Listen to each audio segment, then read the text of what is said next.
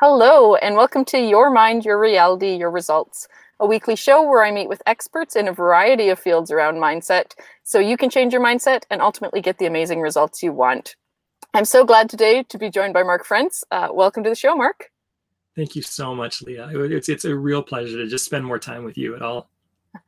Well, we certainly have had amazing conversations, and I can't wait for people to get to hear what you're going to share today, because I think it's going to be very useful, especially to all the entrepreneurs out there.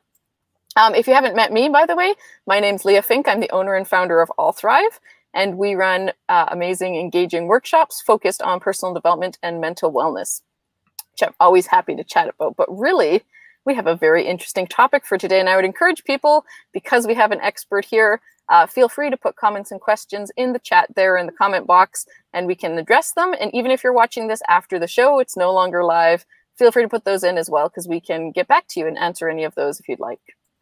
So to start with, Mark, because you're new to the show, I'd love for you to share a little bit about your history, what got you here, and why you are an expert in this topic.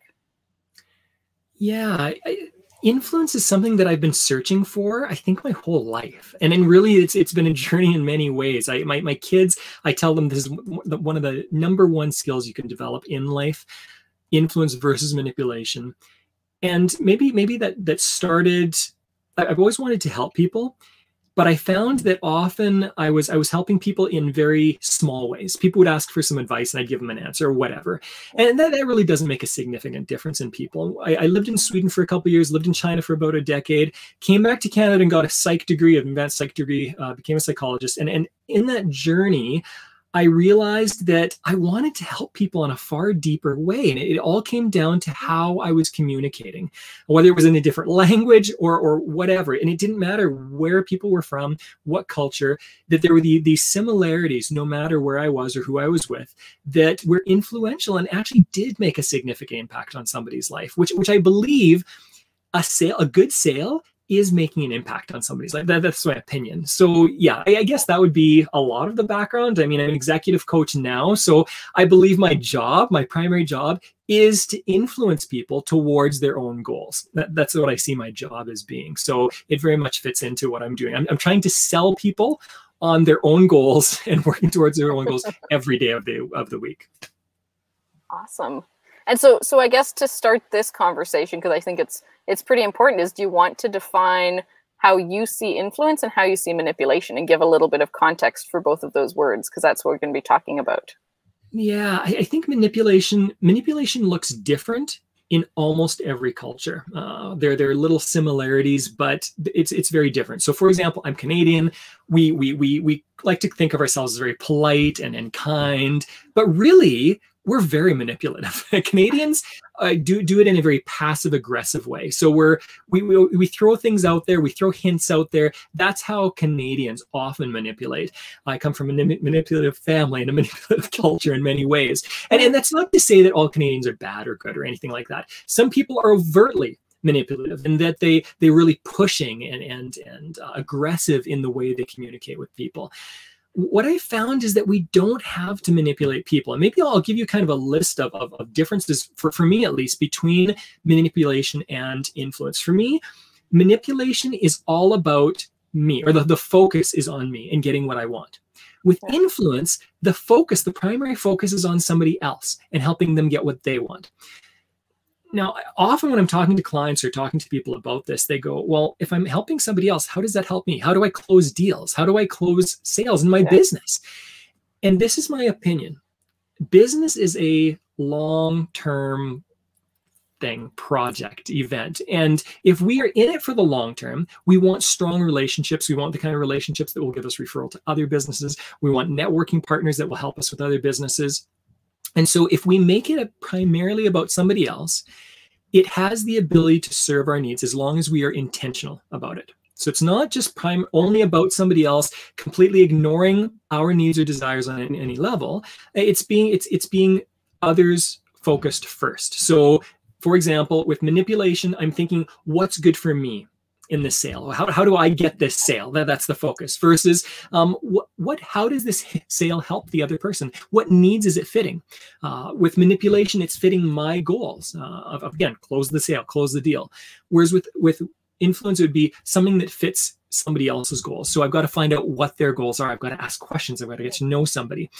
And obviously, I'm talking about larger sales. I'm not talking about like iPhone cover sales, right? If something costs $10, you don't get to know somebody's life story in order to find out what their emotional needs are in this purchase, right? But if with manipulation, if I fail, and this is a hallmark of manipulation, if I fail, I get upset. I'm getting angry, either to myself, angry at somebody else, because it was all about meeting my own goals. If I'm influencing, if I fail, that's okay, because there's this other person involved. And I can still learn and grow. I can develop my skill set. But again, it's not about me just accomplishing my one goal. It's about me improving to help other people. And of course, to also reach my own goal. With manipulation, it's all about pushing my agenda. I'm going to be talking about myself a lot. My own story. Whereas with influence, I respectfully listen. I engagingly listen. And one more difference, usually with manipulation, I know what's best. I know what's best for the other person. Whereas with influence, I'm open to the possibility that they might know something I don't know. And until I find that or discover that, there, of course, are going to be objections. There are going to be things that get in the way. And as soon as I get to know the person well enough, I get to know what their situation is well enough, I get to know their needs or their desires well enough, that's when I can make a bigger difference in somebody's life. That would be basically how I define manipulation versus influence. Yeah. No, I really like that idea. And I think especially when you're looking at the big picture of it too, there's nothing bad about caring for yourself. Like self-care in a general sense is very important, but we're talking specifically in the relationship with you and a client where someone has asked you basically to help them. That's what you are trying to do, is support them. And so not to say that, in your own life, you have to, in my mind, what I'm hearing from you is not that you're in your own life, you don't take that time to make sure your needs are met and all of those pieces, but for this relationship, if you take that perspective, then you're taking away from your own power to have that influence, to have an impact. Right. It's focused, intentional time for a period of time. It's not that I'm giving my life to my client or my customer for forever. I'm focusing on them for this period of time. It means I set aside some aspects of maybe what I want. I don't get everything that I need from this person. I don't have to share all of my story, whatever that is. Yeah. Perfect. And we just had Megan join us. Thanks for joining, Megan. And she's saying, I've never considered what I want my impact to be. And I think that probably leads really nicely into the next question I was happening to ask you, was when you're starting with this, like, how do you determine what you want your influence to be? Because wouldn't it be different for every person, how they seek that out? Yeah, it can be different for different people. I believe that searching out what we want, whether it's in life, in business, comes down to some pretty straightforward questions that we need to ask ourselves. And you will hear this a lot, especially in the personal development industry or industries focusing on helping businesses. You will find that it starts internally. We need to start with, why am I doing this? What is it that I want to accomplish in life? What do I want bigger than myself? So I'll give you an example of myself. When I was figuring out, and people talk about their why, I know this is overdone, yet we need to understand what's motivating us. That'll help us pass the hurdles. So for example, myself, I've always loved helping people. I feel fantastic when I help people. It's a gift. There are times where I'm like, I would do this for not being paid at all. I just love it. I have a great desire to impact others. So that's part of my why. Another part of my why in business is to make money, is to grow my business. Totally. And that has a twofold purpose. Again, it grows me. It feels good. I can explore life. I can do things like that. But it also puts food on the table. It also does the basic things that I want. And really, that's kind of my twofold influence with business. For me, family's always involved. No matter where I'm going, no matter what I'm thinking, family is a very large motivator for me. How does this impact my kids? I've got a 12 and 10-year-old. I'm constantly thinking about them. So maybe those three reasons: how can I impact others? How can I make money to live the life I desire? And how do I help my family along on this journey? Those are things that influence me. But I would say for the average person, we need to go back to our values. What do I value? And why do I value that? Sometimes it's because I was taught that as a kid in some ways, or maybe it's a certain religious background, or maybe it's because I've experienced some trauma or something, and I want to change that for myself or others. But figuring out what those reasons are and what our values are in that is, I believe, paramount. Once we have that, we understand our values, we understand why we're doing this, then we can start asking the what do we want? So, okay, I want to have influence. What does influence look like for me? Do I want to be the person that's on everyone's lips that everyone knows? Or do I want to be kind of anonymous, but be influential with a small group of people in a really impactful way? Figuring out the what can come afterwards, and then we can kind of develop a plan for that. Does that make sense? You think I've answered that question? I think so. And Megan, feel free to add something if that didn't kind of cover what you're talking about. I completely agree with you, Mark. I've done a lot of work with people, helping them figure out their values, helping them figure out their why. And, with what you're talking about, I do really believe that is the first step, is you have to have that clarity, that driving piece behind it. Or I also think it'd probably make it easier to slip into that manipulation piece. When you don't have a clear sense of why it's important to not manipulate or to be influential, it's much easier to think, oh, well, I need to do this for myself to survive, for my family, for my kids. Mm-hmm. Yeah. So as we're going along here, because the topic was how to influence people, what would you say are some of the other steps that people can take to either bring awareness to what they want to influence, or actually how they take those steps themselves? Yeah, I would say that they're kind of like level 1 skills and then level 2 skills. They're the basic skills that we need to learn to be influential. And then there are skills that take it to a completely different level. So the level 1 skills would be to practice curiosity rather than judgment. Just ask a few more questions of people on a consistent basis. Ask, hey, what's going on right now? If you see somebody just reacting, simply saying, hey, we're asking what's going on right now, instead of going, you're a jerk. The curiosity versus judgment, that gets us into a consistent place of asking questions and not assuming. That's a really, really good practice of people. Another level 1 skill would be compromise. Learning that in most great business deals, most great relationships, most great, fill in the blank, there needs to be, hey, what fits you? What fits me? Now let's figure out how this works together. I used to think compromise was like this dirty word where I've got to give up something of myself. And yet I've found that the most fulfilling relationships, the most fulfilling business relationships I have, are built on compromise, of figuring out what works for us rather than just works for you or me. Another one would be, again, basic listening skills. That includes engagement. So people talk about active listening. I'm talking a little bit deeper than that. So really paying attention to people's body language. I found that if somebody is saying something to me, but I notice there's something off in their body language, it's saying there's something that's off here. There's something uncomfortable with this person. Maybe I'm saying something uncomfortable. I don't know what it is. So I can just stop and ask and say, hey, when I said this, I started seeing your knee bumping up and down. Like, what's going on here? I found that just noticing, paying attention to people goes deep very quickly. Often people will say, oh, did I? I had no idea. And then they will answer my question by going, well, when you said this is something in my background. This is where I'm going in my head with that. And it just goes deeper so fast with people. Practicing, I'll give you 2 more level 1 skills. Yes, One is practice remembering people's names. That is paying attention to somebody in just a really significant way. If you're at a networking event or at some kind of event with your colleagues or other business professionals, remembering people's names goes such a long way to influencing somebody. It builds trust faster than almost anything else. And then the other thing would be sincere compliments.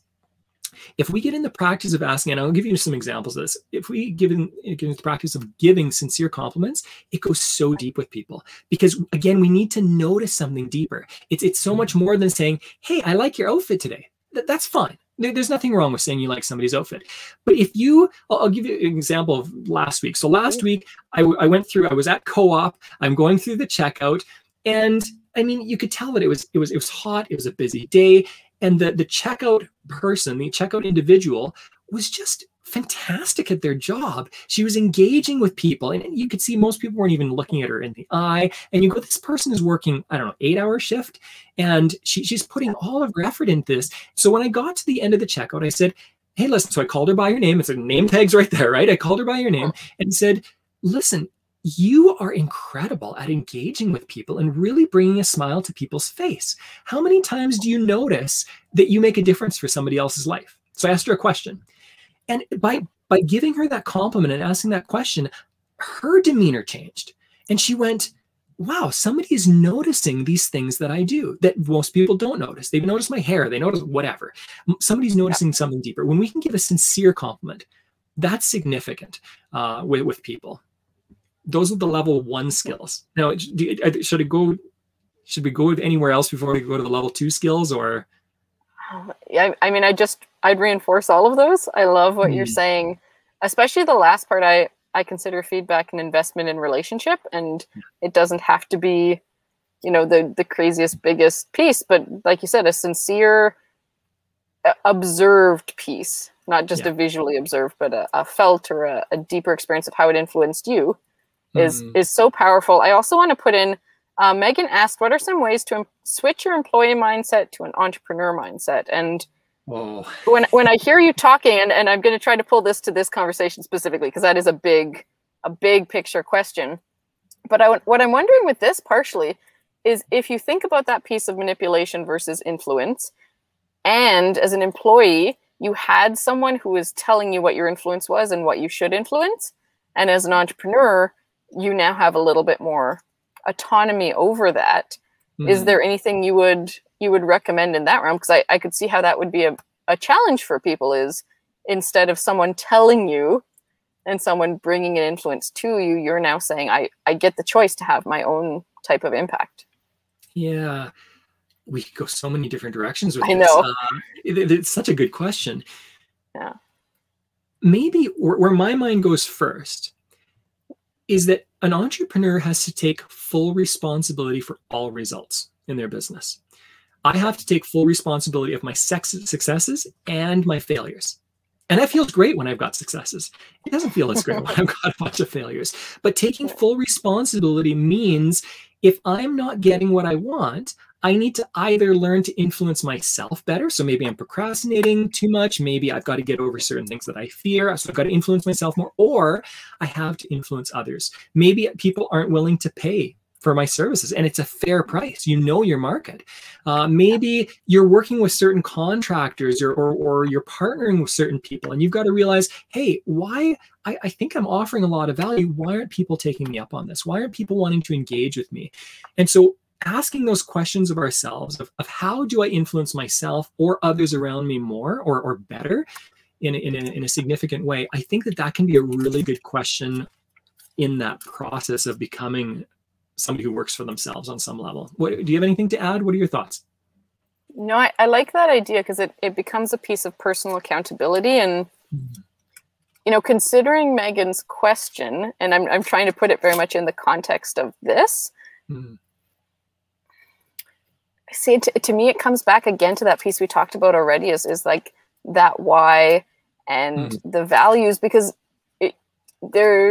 when you're in a role that, once again, maybe has assigned values that you're trying to live by, or has an assigned why for the company direction versus an individual direction, it's easy to almost get away with not having to do that work. And that work, to me, aligns with the accountability piece, or the that it's all under you as you're an entrepreneur. So I'd say those kind of they all come together. Like you said, it's a very big topic. And I just want to make sure that we have time for both that, but also I would love to hear these level 2 pieces. And that might also help align this for people too, of what that looks like. Right. Can I piggyback on what you've said? Because what you've said is brilliant. We come back, so it comes back to this motivation, our why. For every person in any role in life, whether you're an employee or an employer, or whether you're a solopreneur, whether you are a parent or a child or friend, whatever it is, in every type of role or relationship, we come up against hurdles. Hurdles are what prevent a lot of people from taking a next step forward. Entrepreneurship is full of hurdles, full of hurdles every step of the way. And what I found is that if we are not motivated enough, if we haven't influenced ourselves enough, we will shrink back from those hurdles instead of jumping over them or pushing through them or figuring out another way around them. And motivation is always emotional. 100% of the time, it's always emotional. Now, we are either motivated away from something because we're terrified of it, or we've got some kind of emotional reaction to it, we're feeling overwhelmed, or we can push forward if we've got a lot of hope in something. Think about people who have been influential in our own lives. And when we've taken action, maybe that we didn't even think was possible, and think about the emotions that we had in those moments. We had confidence, or we had hope, or we were strongly motivated with other emotions. And I think that, again, exactly what you said, Leah, we need to understand what motivates us and then remind ourselves of those motivations in times where we need to take that next step, when we need to ask, what's the best choice here? Even, should I become an entrepreneur, or do I stay as an employee? It's okay, right? Either way, it needs to fit us. Does that make sense? It totally makes sense. And hopefully, again, not rabbit holing here, but you also said an interesting piece about influencing yourself. And with the way you were speaking and just thinking of entrepreneurship and this kind of weird blend that we have of both, your business as your creation that you care about, and then also your role within that, there's also an influence for yourself for your business when you're saying influence yourself, right? That you're taking that extra step. And like I said, I think that feels a bit rabbit hole that we'd be pulling off the main track. But in that context of everything's about relationship, you have a relationship to your business, and you have to be kind with that influence as well. That you have to be aware of what's serving what. Yeah, I agree completely, Leah. I want to rabbit hole with that too. I won't, but this is really useful. The thoughts that you've got there and the questions that you're asking, I agree. I think the same ways we have to ask ourselves those questions. We have to influence ourselves. So get to know ourselves well enough. People talk about self-awareness. Well, what's motivating me right now? And what could be motivating me? How do I need to switch here? How could I influence myself? What will help me get over this next obstacle? Those are great questions to ask.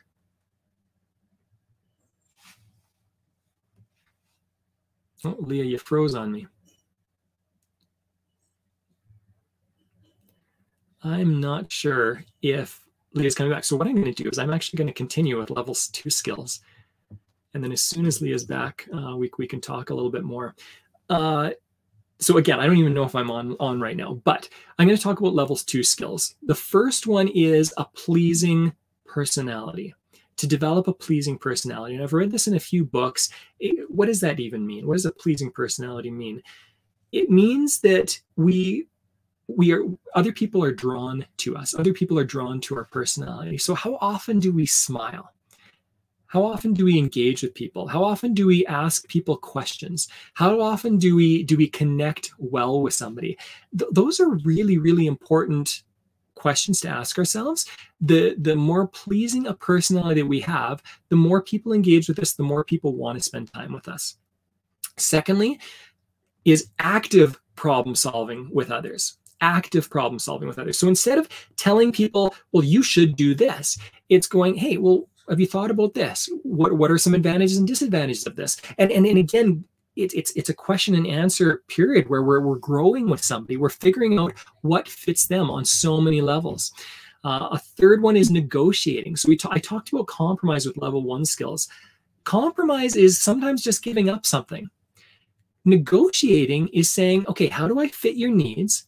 And how do I get most of what I want as well? That's not a wrong thing to think. That's not a wrong thing to act on. And so negotiating is just this deeper level skill that instead of just giving up some things, I give up some things that I'm okay with giving up, and I keep some things that I'm not okay with giving up. It's not simply compromise, if that makes sense. Lastly, motivating others, utilizing their emotions and their goals. All the levels 2 skills that I'm talking about are very focused on just going that next step deeper. Yes, listening is great, but how well are we asking questions to get to know somebody's motivations, their goals, their desires, and then feeding that back to them and saying, hey, you said this is important to you. How does that fit in with with not buying what I'm offering, or with not taking this action. This works with addictions. This works with any area. It's about influencing people. Maybe I'll finish off. I don't know how much time we've got here. I'm going to finish off with this before I take off.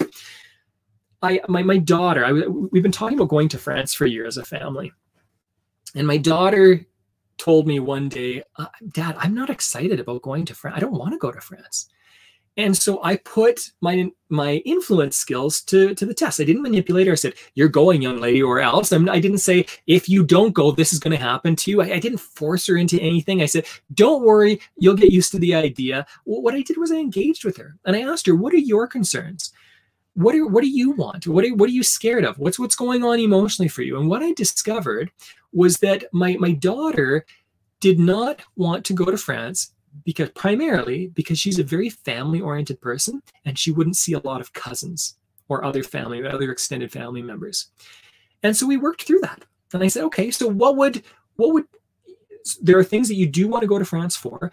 This is affecting you. You want to spend more time with family. What if, so think about negotiation here, what if we flew out some of our family members halfway through the year?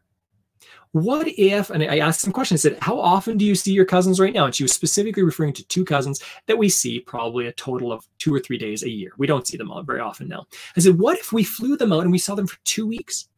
And then what if for Christmas, we actually came back and spent some really dedicated time with family? So we'd actually see more family when we were in France than not.